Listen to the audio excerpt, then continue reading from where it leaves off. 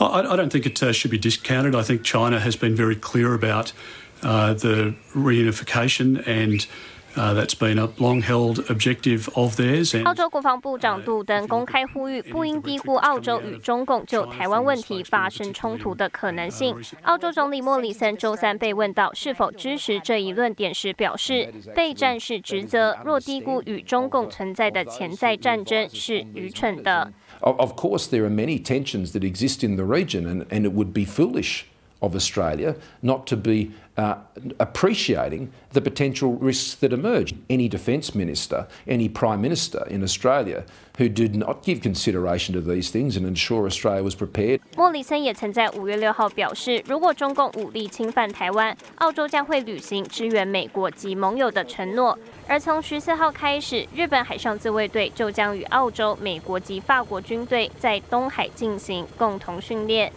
在今年的预算案中，澳洲政府也宣布将增拨19亿澳元给国防、执法和情报机构，其中包括斥资升级军事设施，来确保军队做好战斗准备。The government is providing an additional $1.9 billion over the decade to strengthen our national security, law enforcement, and intelligence agencies. We also need to be prepared for a world that is less stable and more contested.